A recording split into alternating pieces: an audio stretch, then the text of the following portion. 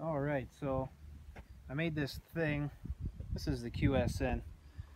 I made it with crappy plastic, and I kind of got crappy results, which I expected.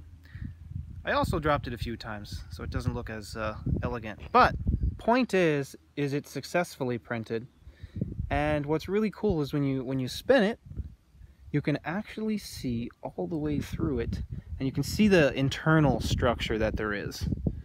It's hard to get that angle just right, but you can see all the way through it. There's this kind of spherical structure on the inside with vertexes.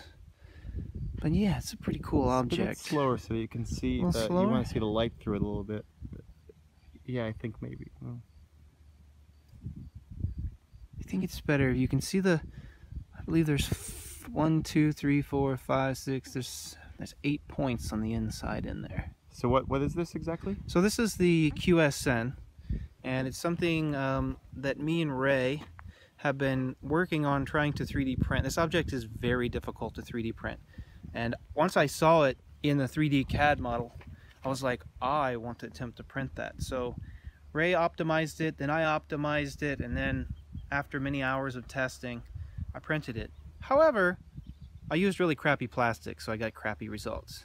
The other models I have with better plastic work a lot nicer. They'll look a lot nicer, but you know. Oh, no! Trial and error. Ah!